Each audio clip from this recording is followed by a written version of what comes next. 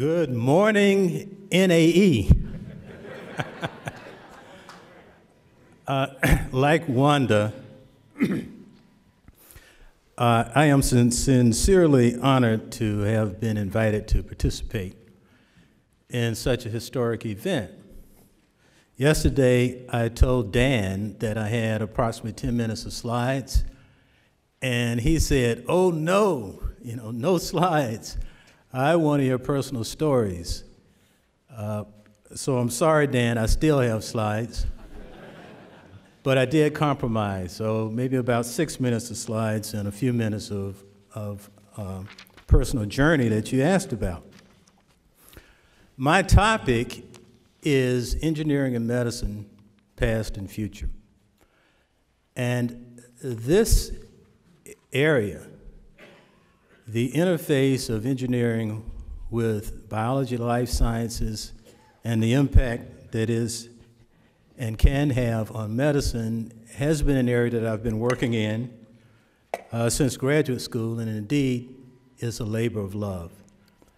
My first substantive exposure to this interface did come as a graduate student at MIT. I went there specifically because of an exciting project that they were working on that promised to deliver a therapy for a disease for which there was no treatment. The most serious form of brain cancer, glioblastoma multiforme. And the idea was something out of Star Trek. It involves selectively loading boron-10 into the cancer cells, exposing them to neutrons that are slow, for which boron-10 has a high cross-section, becomes 11 fissions. The fission products share the typical high amount of energy characteristic of fissioning nuclei. And the great thing, though, is that the range of these products in tissue is so small that this high amount of energy is delivered only to the diameter of a cell. Bottom line is that this had the theoretical potential of delivering very focused radiation, damage and death, specifically to cancerous cells and not the healthy surrounding cells. At MIT, I developed a strong friendship with another graduate student. In fact, we became best friends. And the thing that brought us together is that we had the same motivation. We both wanted to use science and engineering to improve the human condition.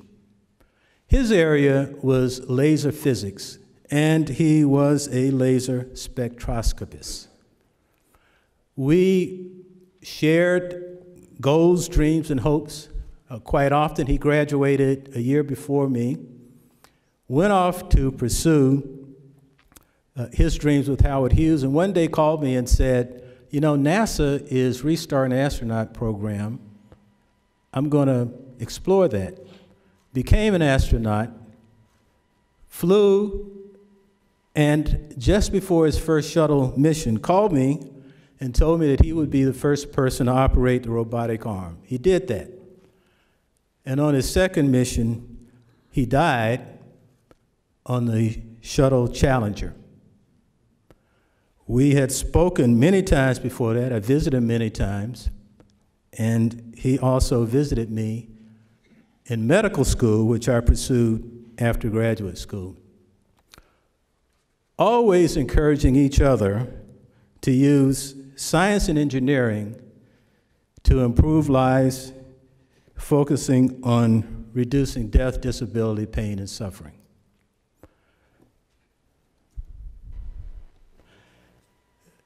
This journey that I undertook of working at the interface of biology and engineering was an interface that was accelerating over the ensuing years. We were graduate students in the 70s, and indeed accelerating. And that momentum led to the creation of the National Institute of Biomedical Imaging and Engineering, which I have the pleasure of directing, fostered and supported heavily by the Whitaker Foundation,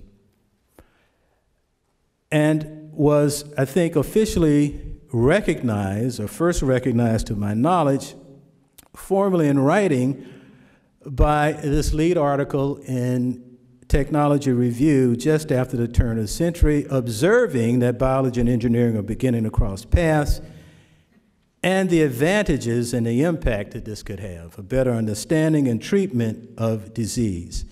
And indeed, this was underscored just a year earlier by physicians, surveyed across the country, asked to rank the relative importance of 30 medical innovations generated over the last 30 years of the 20th century.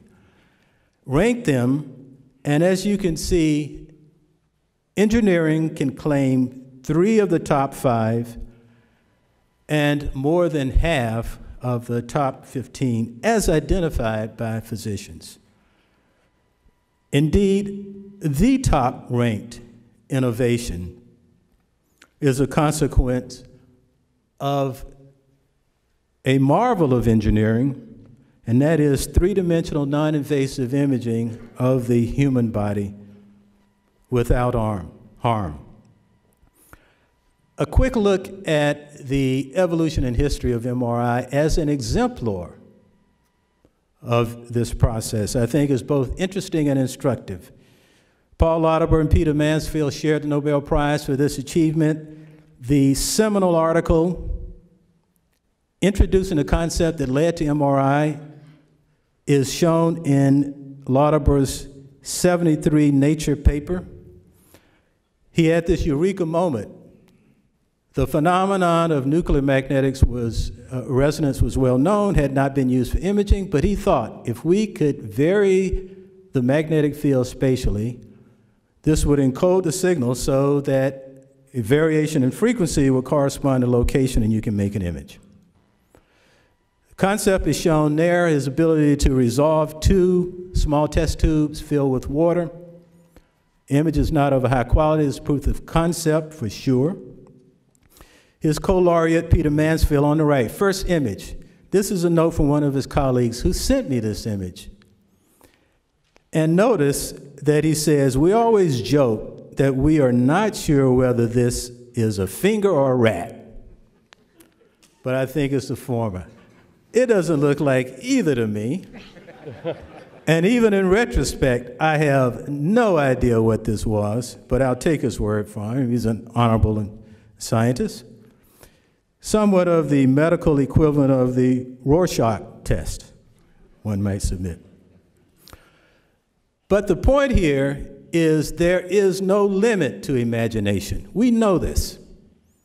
And as a result of that, there is no limit to innovation. Starting with this concept, poor image quality but promising, and decades of continuous imagination and innovation led us, just 30 years down the road, to the ability to produce exquisite images of the human brain without harm like the one you see on the left. And on the right, this inflated image demonstrating not only the area in the brain that's involved in listening to music, but the individual notes can be spatially resolved quite specifically, as you see there with A, B, C, D, E, and F. Done with MRI. Now, 10 years later, this, hot off the press. Initially featured in Science last year, now the cover story just earlier this year in National Geographic. You may have seen this image from Francis Arnold yesterday, what we refer to as tractography. The pathways, the neural pathways in the brain. The interesting thing that I can explain to you, harder to explain to some of my medical colleagues, is that these images of these neural pathways are not directly visualized. They are computed based on the diffusion of water along axonal pathways, investigated and quantitatively resolved in 300 isotropic directions. And with this quantitation, based on this high-level tensor diffusion analysis, one is able to visualize these neural pathways. The early theory as to the form in which these pathways are constructed was thought to be more like a bowl of spaghetti. Perhaps not quite as intertwined as you see there, but you get the idea. And what Van Wedeen and his colleagues at MGH, who have developed this technology, have demonstrated is something that has rocked the neuroscience community. Observing for the first time, being able to resolve these fiber pathways at close points, as you can see here. A very simple wiring diagram. It is orthogonal and in sheets and layers, and within each layer, these orthogonal pathways. This is somewhat controversial when introduced last year, but their evaluations in animals looking at high-resolution, super-resolution microscopy images now supports this. And Van has actually hypothesized why Mother Nature has wired the brain with this grid-like pathway. He suggests that it allows easier navigation. It's easier to genetically tell a developing neuron, continue forward for 3 seconds, then turn left, and develop that way for 2 seconds. And that this favors plasticity. So that if an area is dysfunctional or you need to relearn a task, it is easier to lay down adjacent pathways to the desired target areas of the brain. And what I'd like to conclude with, Ali, this second to the last slide, is a video produced by my institute that shows you very quickly, only 20 seconds each, 6 other awesome technologies generated by engineers which are making a difference and promise to make a difference in addressing and improving health. This is set to some snappy music. It goes by so fast that I will assist a little bit with some spotty narration here and there.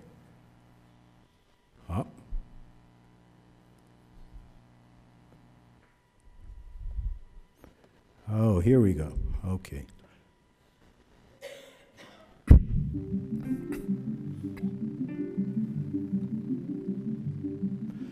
Now, the first segment is an area of regenerative medicine,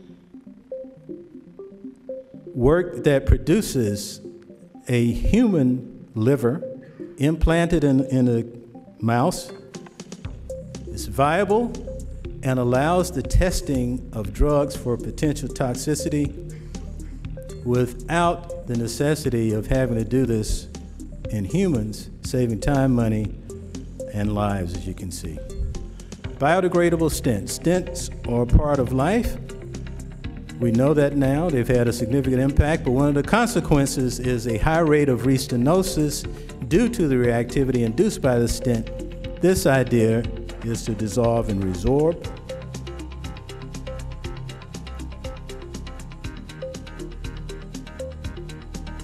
The world's smallest MR, handheld, tiny. That's the beginning, but even better news is that it has a chemistry platform on it which allows you to detect almost any type of target that you'd like, bacteria, viruses, drugs, at a very high sensitivity at the bedside. First, fully functional, Doppler ultrasound capable, portable ultrasound that you can put in your pocket, take it anywhere you go. This modern diagnostic tool goes. Rural settings, disaster zones, the most remote regions in the world. Bilayer polymer with one layer that changes shape as it absorbs moisture and uses water as a source of energy.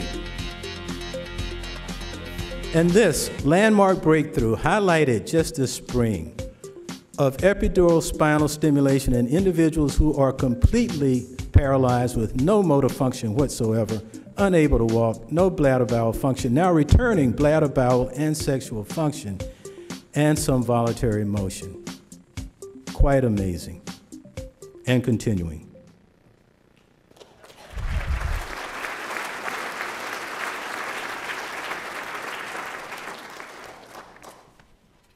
So I would like to end with a bit of wisdom here, as our president did yesterday, with one of our quotes, and circling back to space and exploration, this insight from Robert Goddard, which speaks to why we are engineers. It is difficult to say what is impossible. For the dream of yesterday is the hope of today and the reality of tomorrow. And in fact, I would submit, and I am certain that one of my mentors in the audience here, Bob Niram, will agree, that it is engineers and engineering that make this statement true. It would not be true without engineers, because engineers are in the practice of dreaming, harnessing dreams, and turning those dreams into reality, giving all of us hope for a better and brighter future. Thank you so much.